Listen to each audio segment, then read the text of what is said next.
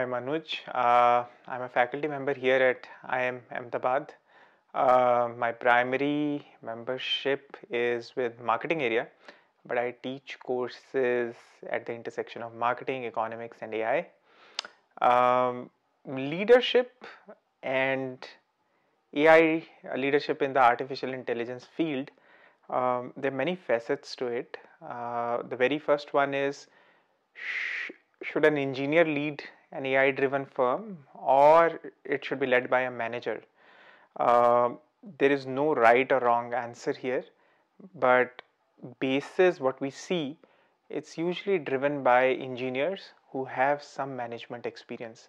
Either they get it through a formal degree or they just learn along their job. Um, Experiences. The other issue is whether an AI driven leadership should be driven by data, or is there any scope for emotions or heart while making decisions? Actually, it's mix of both.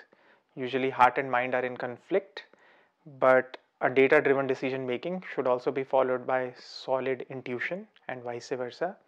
And that's where the leadership in the field of AI should be cautious of.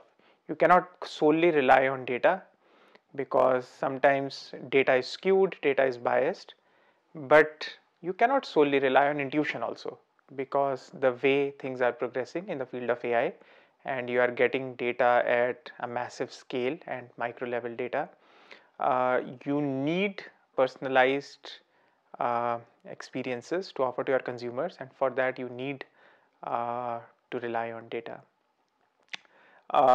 Diversity in the field of AI, especially in the leadership, sadly it's very skewed right now, starting from the data scientists and the engineers in the organization, and that goes upward in the CXO level. By actually bringing talent and nurturing talent, diverse talent at the bottom, my hunches will be able to see quite a few leaders at the CXO level in coming few years, and that will actually solve the problem of diversity in the leadership and AI field.